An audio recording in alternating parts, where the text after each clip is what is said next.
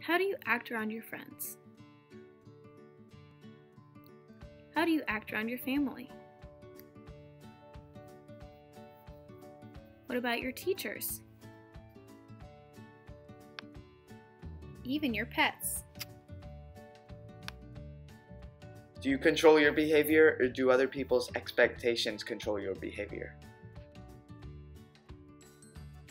Dr. Mark Snyder attempted to answer this question. He conducted an experiment to find out what was true. He thought People automatically sense how others view them and start exhibiting the expected behavior.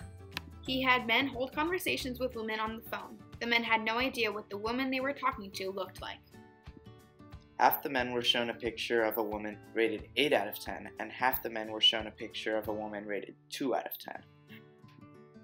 The men were not talking to the woman in the photo, but half expected to be talking to the attractive woman, and another half expected to be talking to the unattractive woman.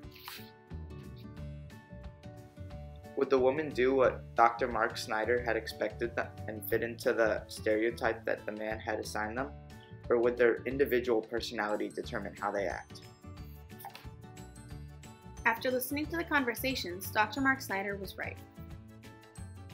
The women could unconsciously sense what the man was thinking and exhibited the behavior stereotypically associated with attractive and unattractive people.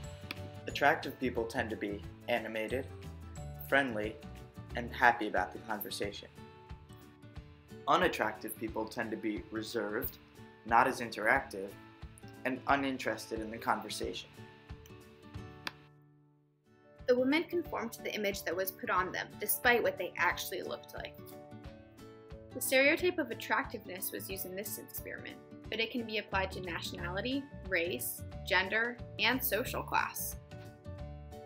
On a TV show, The Voice, the judges' chairs are turned around so that they can't judge the person based on their looks, just on how well they sing.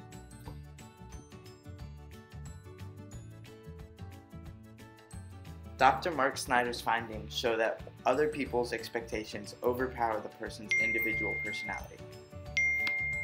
Think about this. We only have control of our expectations of others. So if you can control other people's behavior, how will you make them act? And lastly, in what situations and with whom are you truly yourself?